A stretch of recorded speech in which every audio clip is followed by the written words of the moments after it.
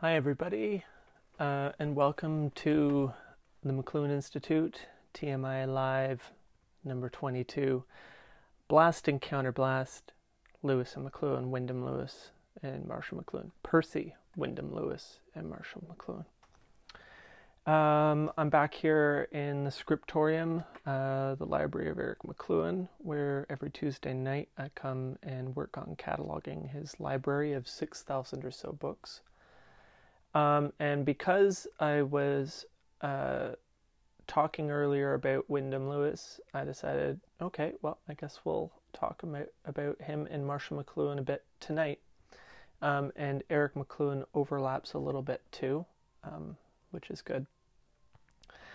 There's so much to say about the relationship between Wyndham Lewis and Marshall McLuhan. And there are better voices than mine to say it, but better and more educated.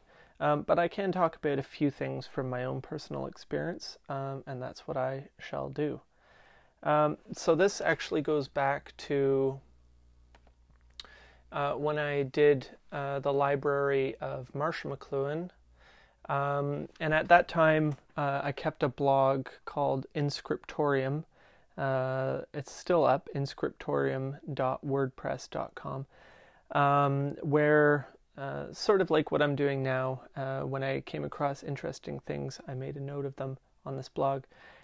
January 12th, 2011, I created a post called Mechanisms for Shaping Sensibility. And I won't read the whole post because time tends to fly here, but I'll let you visit Inscriptorium for that if you like. Mechanisms for Shaping Sensibility. If you search Inscriptorium and Andrew McLuhan, you'll find it. January 10th, 2011. And at that time, I'd come across a book of Wyndham Lewis, One Way Song, and I'd come across this, which is a magazine called Arts Canada, from November 1967, issue 114. This one is still sealed. I opened it up. And in the back there, it's got a flexidisk, a flexible record, which is pretty amazing. And what it is on one side, it's Wyndham Lewis reading from his book One Way Song. And on the other side, it's Marshall talking about Wyndham Lewis, which is pretty amazing. Marshall says, in St. Louis, I came down to visit and do some paintings. Oh, wait, no. Yeah, in St. Louis, Lewis came down to visit and to do some paintings. Marshall had arranged several portrait commissions for Lewis in St. Louis, where Marshall was teaching at St. Louis University. And he continues, and I managed to persuade him to read something from One Way Song for our little home recorder. And it was most interesting to observe Lewis upon hearing his own voice. He simply roared with laughter. In all the years preceding, it had never occurred to him that he had essentially an English voice. Anyway, it goes on, and you can read that. I thought I would play... so what I did is I put this flexidisk on our dad's turntable there and recorded it. And I'll play a little bit here. Good heavens, that's what I got it. It was Lewis who put me onto all this study of the environment as a teaching machine. And he says, that's where I got it. It was Lewis who put me onto this study of an environment as an educational teaching machine. It's Marshall talking there, which is really neat. And in fact, here's a book from Eric's library, America and Cosmic Man, by Wyndham Lewis. And the Wyndham Lewis section is back there in the last row, so it's going to be a while before I get there. So I pulled this anyway for your interest. In the back here, there's a note, 21 Global Village.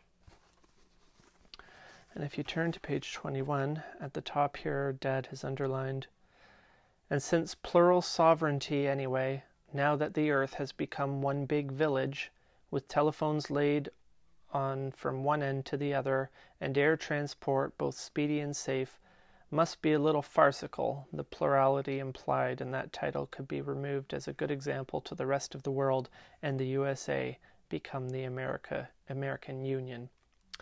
Now that the Earth has become one big village, a global village.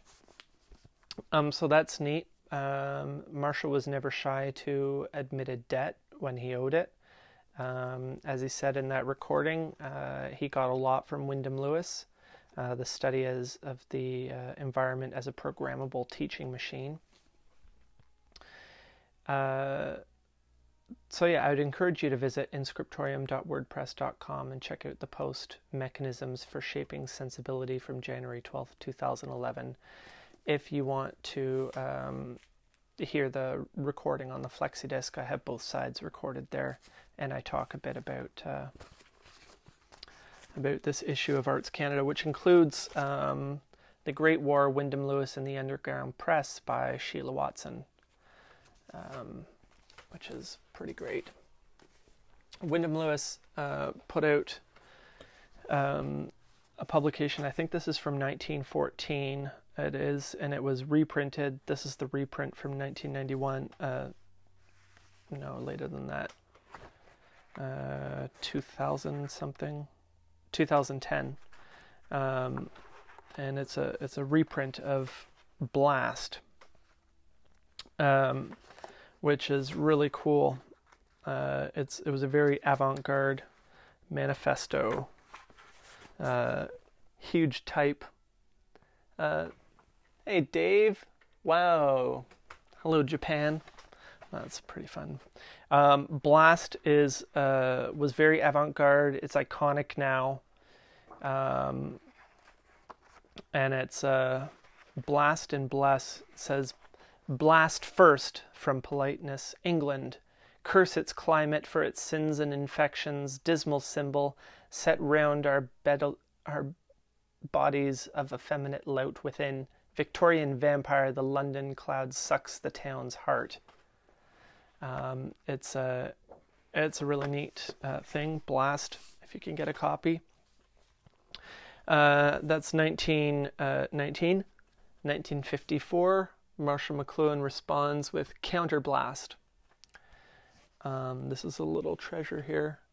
You see Marshall has written his name under it. The two side by side are pretty cool, the two covers. From what I've been told, Counterblast, with its blue wraps and its saddle stitch, the staples, 3 staples, this was done on machines at the Center for Culture and Technology by Edmund Carpenter, who was a colleague of Marshall's, close colleague. They did the Explorations Journal together, and were lifelong friends right up till the end, really. This is Counterblast 1954. In 1914, a few weeks before the war, Wyndham Lewis, the painter, put out Blast. Oh, sorry, 14, not 1919. He set out to create a new vortex of thought and feeling consistent with the changed conditions of life, work, and society. He was too late.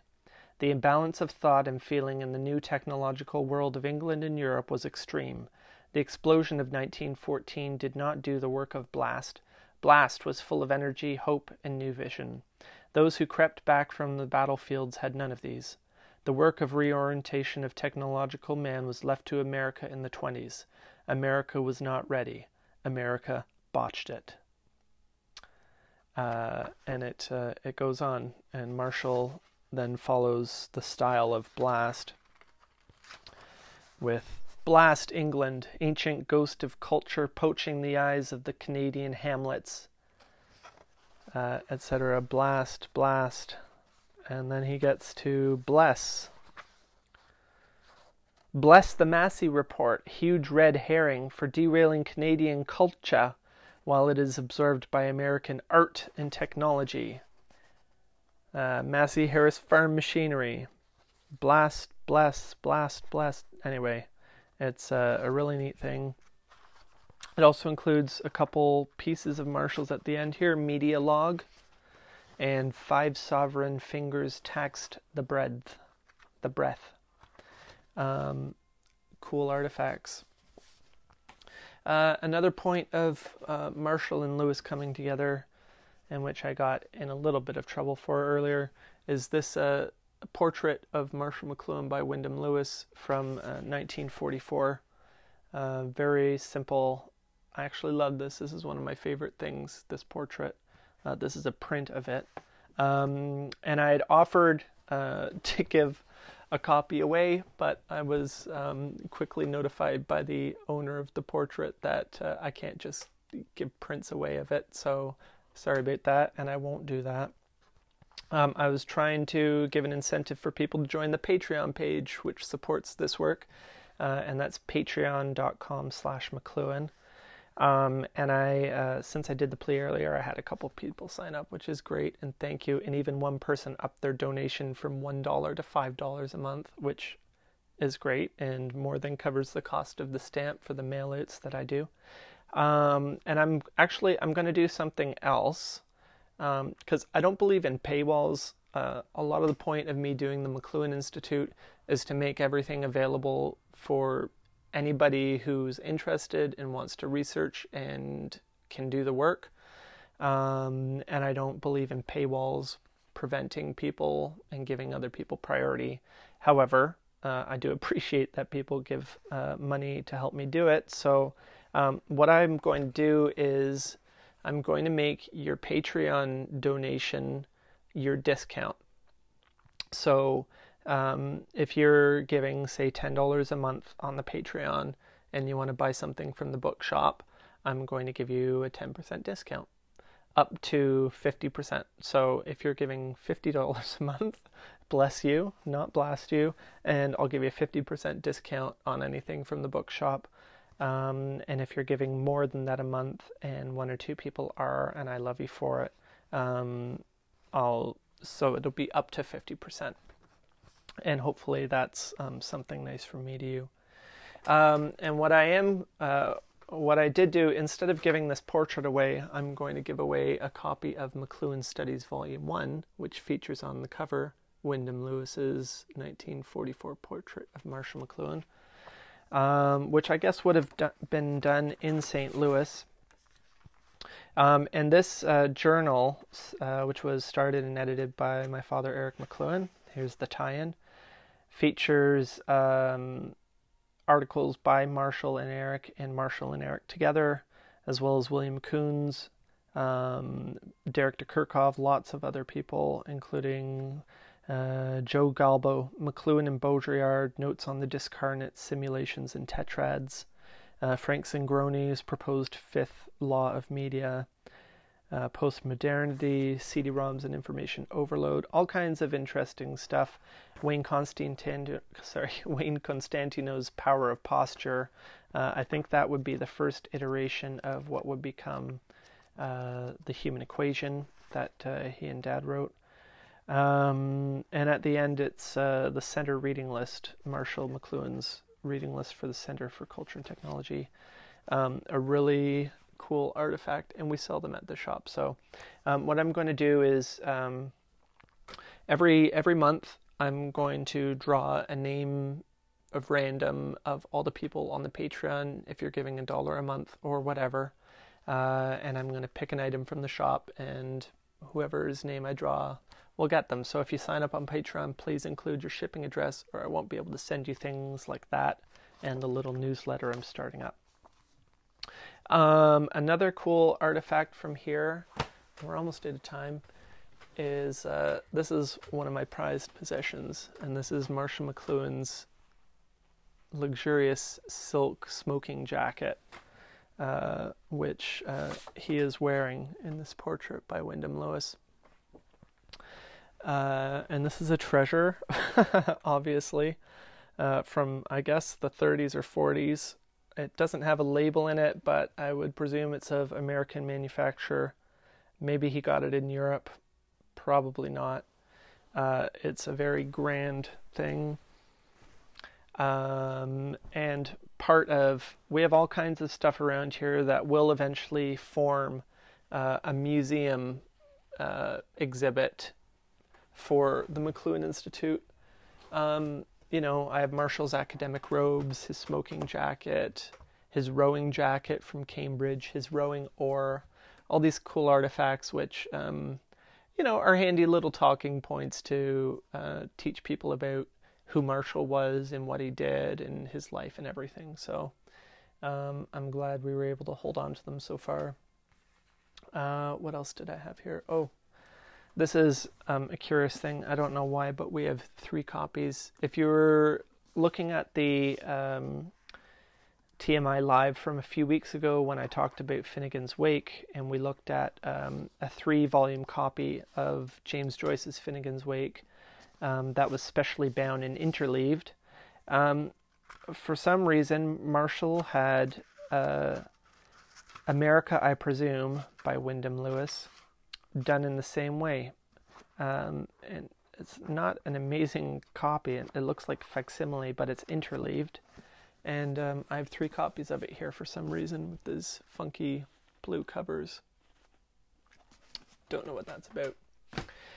Today in the inventory, I am on to Winston Churchill, starting with Blood, Sweat, and Tears. And I just got in the office, so I haven't even looked at this. Oh, look. Howard Wetzel. That's my godfather. Hey, Howard. So I'm going to get down to work. Just a reminder, if you want to listen to that flexidisk with Wyndham Lewis reading his poetry and Marshall talking about his relationship with Wyndham Lewis, go to inscriptorium.wordpress.com or search Inscriptorium and Andrew McLuhan, and the title is Mechanisms for Shaping Sensibility from January 12th, 2011.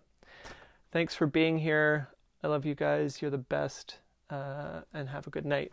We'll see you next week.